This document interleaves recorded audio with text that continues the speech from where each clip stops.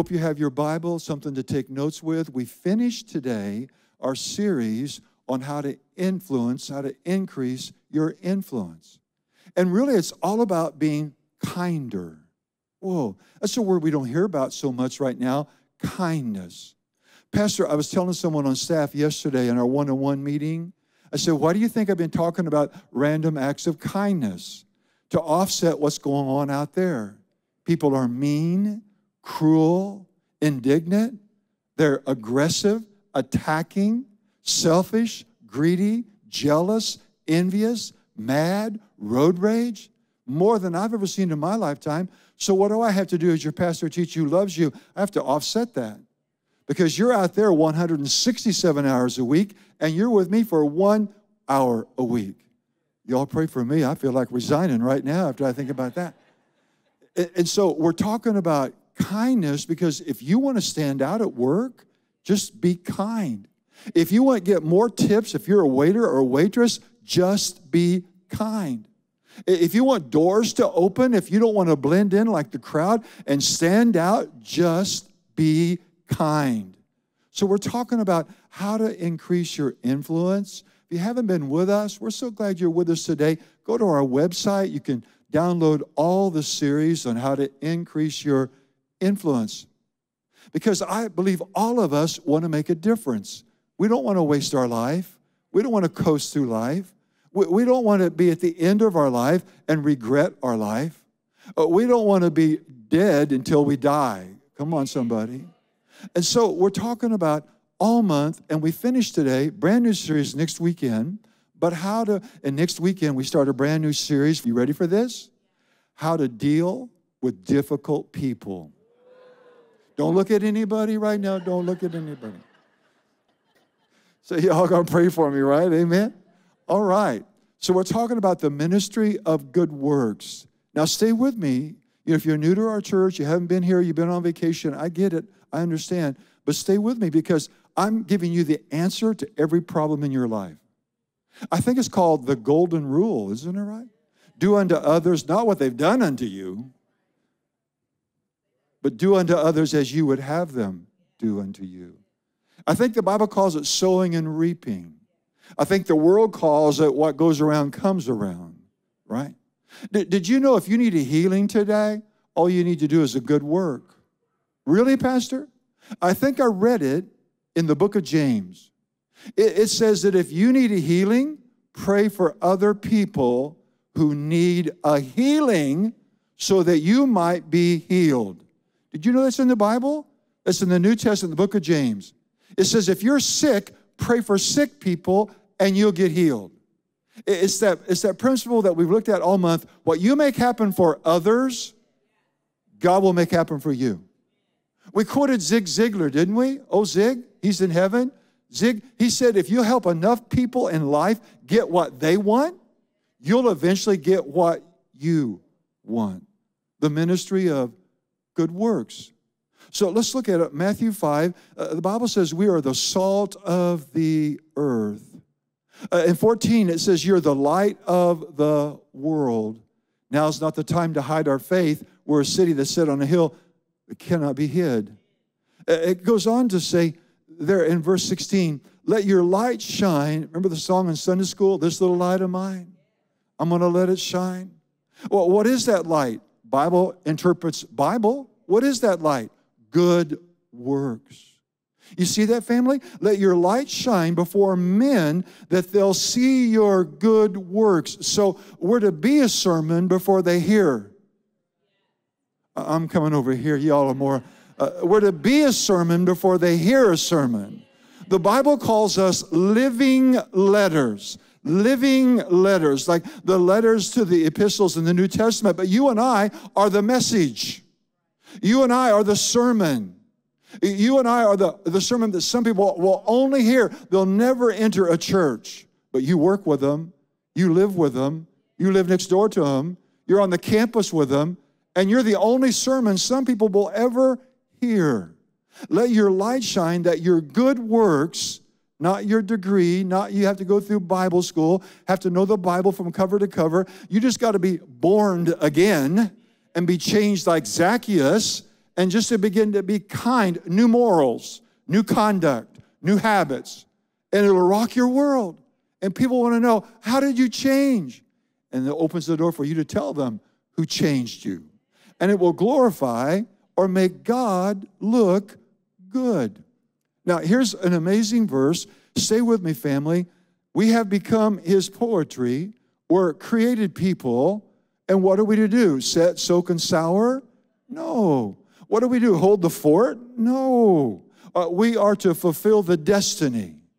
Everyone in this room and everyone at church at home, you have a destiny. You were made on purpose for a purpose. You are not a mistake. You have a destiny. Destiny is short for destination. All of us are on a journey towards the destination. Someone said the journey is more important than the destination. It's who you're becoming, right? It's who you're becoming determines where you're going. It's not a good day if I didn't grow that day. I'm coming over here now. Y'all got quiet. How do you know if this is a good day? Did I grow today? It's a good day. If I didn't grow today, I wasted. I wasted that day. We're to go from glory to glory, faith to faith, right? All right, so look what he says, that we're recreated people to fulfill the destiny that he's given each one of us. We're joined to Jesus, the Anointed One, even before you were born. Church at home, listen. Put that coffee down, okay? Put that Krispy Kreme down just for a second. Even before we were born, God planned in advance our destiny. Now watch this, family. Don't miss this. Please don't miss this. You don't get anything else. Get this. In advance our destiny and conjunction, the good works that we would do to fulfill our destiny. Family, without good works, we cannot fulfill our destiny. Our good works are tied to our destiny. Let me just share it with you this way. This is powerful. I haven't shared this. This is powerful. This is worth coming to church today.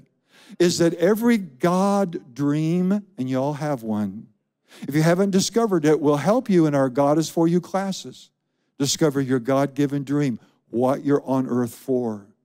But when God gives us a dream, it requires God's resources to pull it off. When God gives us a dream, it's bigger than us. It's bigger than our net worth. It's bigger than our network. It's bigger than our resources. If we have a dream from God, we can't pull it off on our own. We don't have enough on our own. Listen very carefully. When God gives you a God-sized dream, you need God's resources. Watch this now. But good works attracts God's resources to fulfill your God dream. Did you hear what I just said?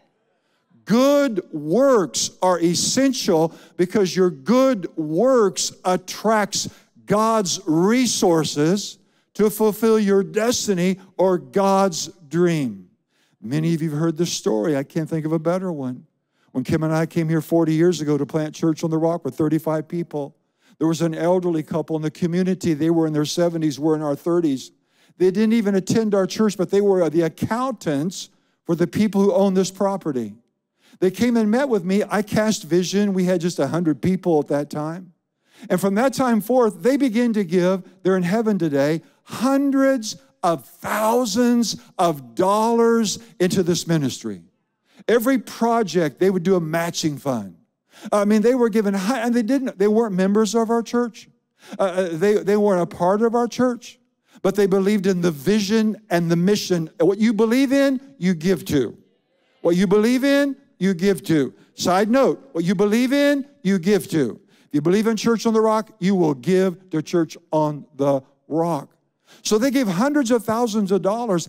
I asked them one time, Tex, that was his name, Helen, that was her name, why have you given all this money to our church? And you don't even attend our church.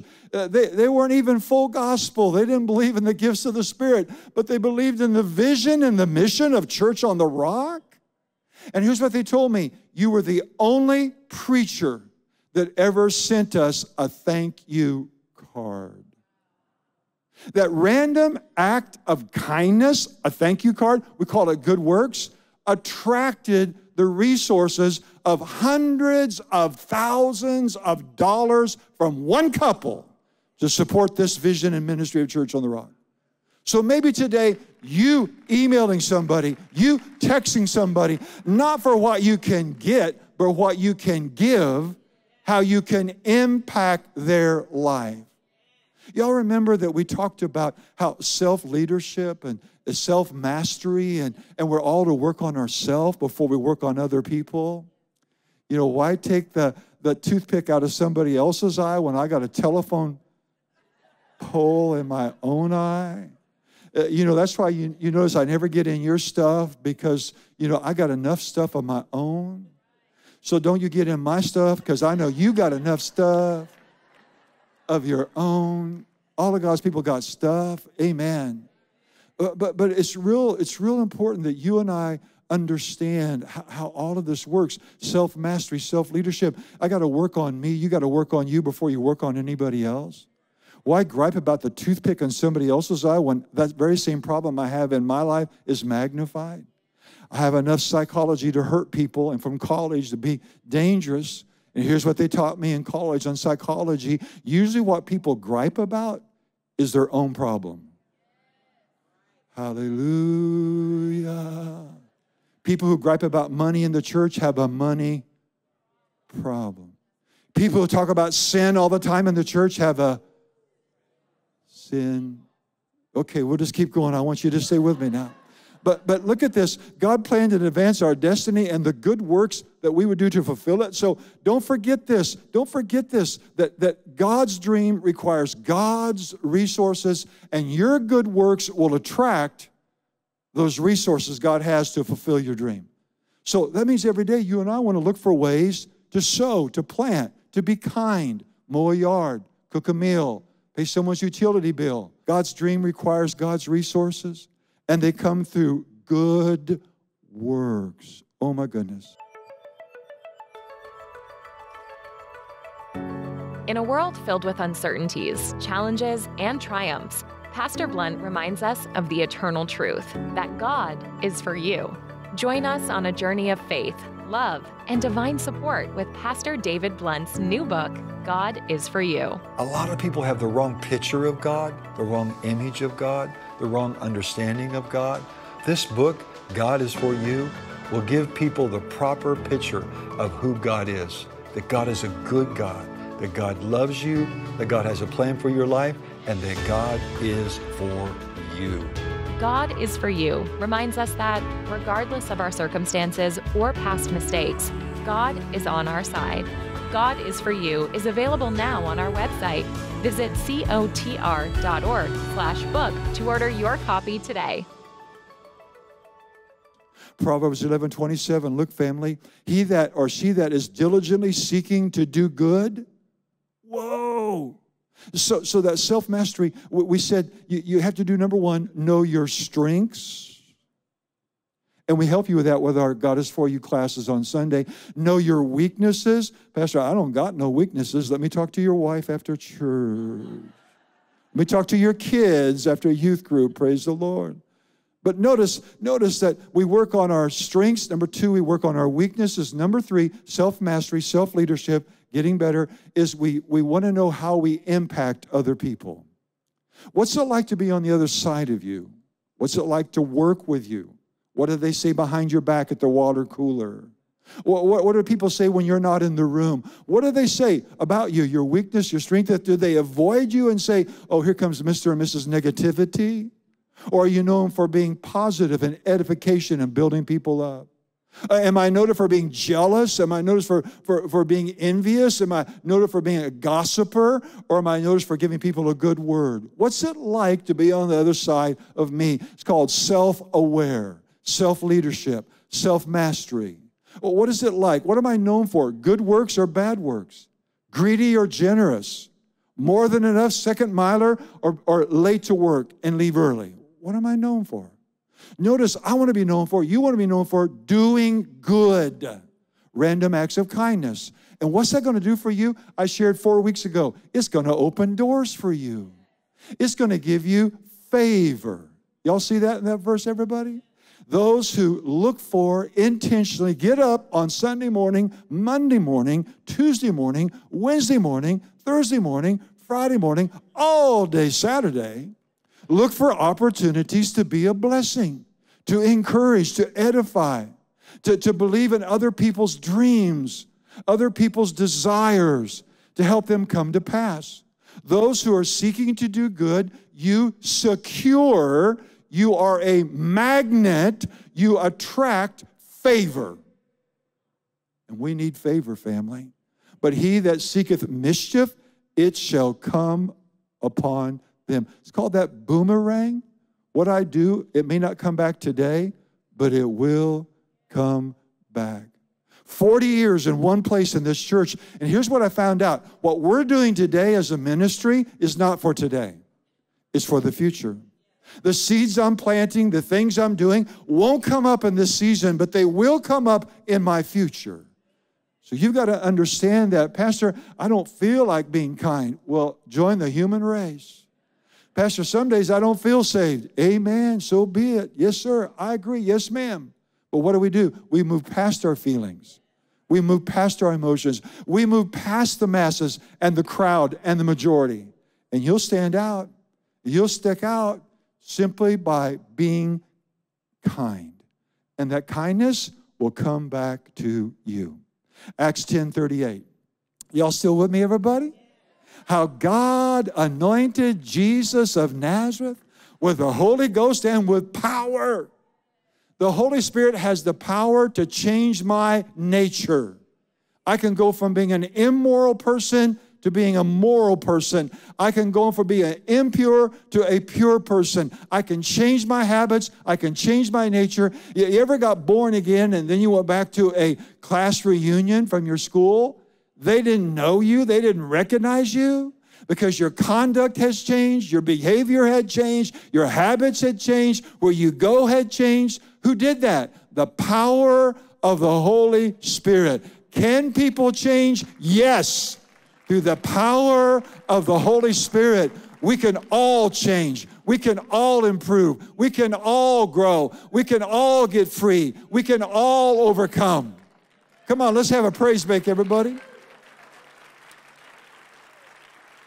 How God anointed. Everybody say anointed.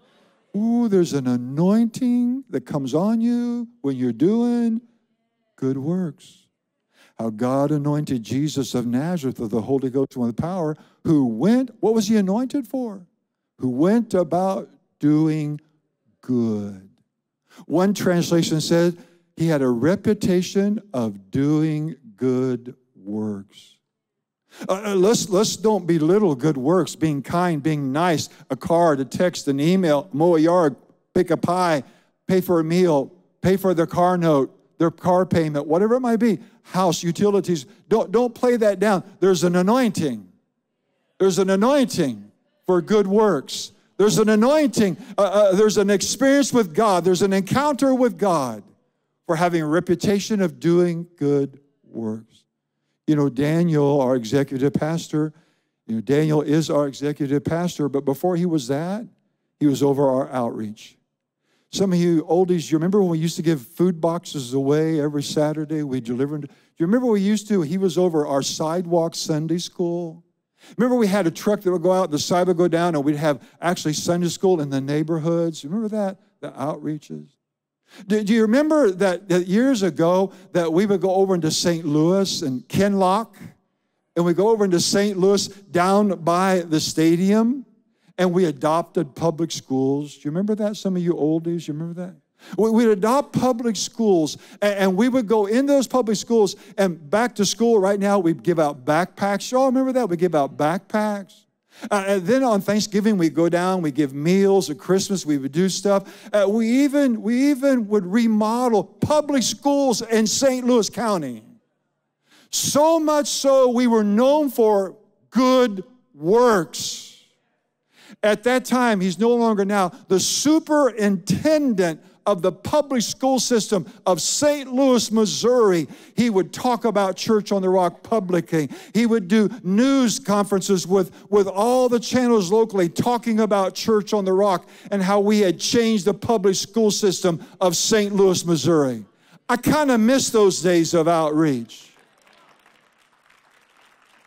The superintendent of the public school system back then never talked about one of my sermons, never talked about any of my series, never crossed the river to come to our church, but he knew our good works. And our good works gave favor to the superintendent over all the schools, where he basically gave me carte blanche of whatever we wanted to do, we could do to be a blessing in St. Louis County. I miss those days. Maybe God's speaking to you to pick the baton up and make that ministry go again, our outreach ministry at Church on the Rock. All I'm waiting for is somebody. How God anointed Jesus of Nazareth with the Holy Ghost and power, our team is coming out. What about doing good? There's an anointing. I went down there. Yeah. When we did those outreaches, I went down there. When we did those outreaches, I was painting walls. I was mowing yards. Oh, yeah. I was handing out turkeys. Oh, yeah, I went to all of them when I could, because there was something about, there was an anointing that came on me doing good works that I never got from behind the pulpit teaching. There's something special about reaching out with kindness and respect and reverence and blessing somebody, encouraging somebody, equipping somebody, assisting somebody, helping somebody, letting them know that God is for them. Let's have a praise break, can we, church? Just real quickly, I want you to see that good works will win your husband to the Lord. Good works will win your wife, your children, your neighbors, those you work with, your co-workers, your supervisor. It can win them to the Lord. Good works. You know what I found out here? I've been here 40 years. The loudest people usually don't have the greatest impact. I've been here 40 years. The loudest people usually don't have the greatest impact. I'm talking about in the community. It's usually those kind of soft, silent, laid back, but active, busy that make the biggest impact. That's scripture. You know that, right? In 1 Peter chapter 3, it's talking about husbands and wives. And it says, wives, you can win your husband with a quiet spirit. Now, I'm not telling all the wives to be quiet, okay? Don't think. I have favor with all the women, amen? Praise God. They love their pastor if they want to go to heaven, praise God. What I'm saying is, just by your conduct, you don't have to preach at, husbands and wives don't have to preach at each other. Just live it. Just be it. Just respond like a, last week I told you that, 2 weeks ago I said, let's don't respond like the Democrats right now. See how quiet it gets? Let's don't respond like the Republicans right now. Oh, it's even quieter. Let's don't respond like the libertarians right now. Let's don't respond like white people or black people or brown people. Let's respond like Christians. So look at this, family. Merciful kindness through holy influence on souls turns them to Christ. Key words, kindness, influence, turns them. Wow. So through my random acts of kindness, I can lead people to Christ. I'm going to close with this, 1 Peter 2:12. Live honorable lives as you mix with unbelievers. We're salt, we're light, family. Let's don't preach them a sermon. Let's be a sermon. It says, live and mix with unbelievers, even though they accuse you of being evildoers. Boy, we're seeing that right now. You know, Christians aren't really loved right now in our nation. You realize that, right? For they will see, evildoers, unbelievers will see, for they'll see your beautiful works and have a reason to run to God in the day of visitation. Folks, you can make a difference. You can make a difference in your family, where you work, in your school. Takeaway, number one, change my mindset to an attitude of generosity. From greed to generosity. Look for ways to be generous, just to thank you. Just looking somebody in the eyes and smiling at them and letting them know that they're okay. They're okay and you're okay, the book said. Number 2, use your influence and resources to help and impact other people. What's it like to be on the other side of me? Am I noted for being cynical, sarcastic, grumpy, emotional, unstable? What's it like? Use your influence and resources to help and impact other people. Number 3, daily get up and look for opportunities. Just like today, as we're out there today on the parking lot, please stick around a little bit, have some fun, meet some people. Just introduce yourself, just be kind. Let our visitors know that we're so glad they came today. We want them to come back. We want them to have an experience with God. Number 4, do unto others what you want them to do unto you. And that's it, folks. That's all she wrote. Did I help anybody today? Come on, let's thank God for the word today. Let's thank you for the word today. I want to thank you for watching the program today. Here we are all the last few weeks talking about how to increase our influence, how to make a difference with our life. God put you and put me on this earth to make a difference. We've been talking about in this series how we can do it every day, each and every one of us. We don't have to have a degree. We don't have to have a certain aptitude, net worth. We just every day look for opportunities to be kind. Kindness will set you apart today. It'll cause you to stand out, looking for opportunities. Maybe it's tipping somebody, a waitress at lunch, mowing a yard for a neighbor next door.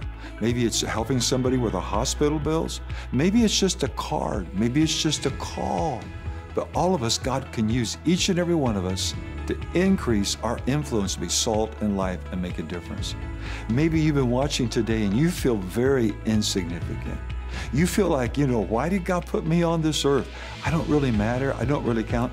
Well, you found out that you do. And I just want to encourage you before we go off the air today, I want to ask you this most important question. Have you made Jesus Christ the Lord of your life? If you haven't, pray this prayer with me. Or you say, I'm a believer, Pastor, but you know what? I want to go deeper in God. I want to get closer to God. Then pray this prayer with me. Say it right where you're at. It's in Romans chapter 10. Heavenly Father, I am a sinner. I repent of all my sin. I believe that Jesus Christ is the Son of God. He died for me and He rose again. Jesus, come into my heart. Come into my life. I receive you now as my Lord and my Savior. Fill me with the Holy Spirit and take my life and make a difference. In Jesus' name, amen. Congratulations. I want to personally invite you to join me this Sunday at Church on the Rock at 9 o'clock, 11 o'clock, or our Spanish service at 2 o'clock. If we're adding value, if we're helping you, if we're feeding you, if we're making a difference, would you tell a friend? Until next week, don't forget, God is for you.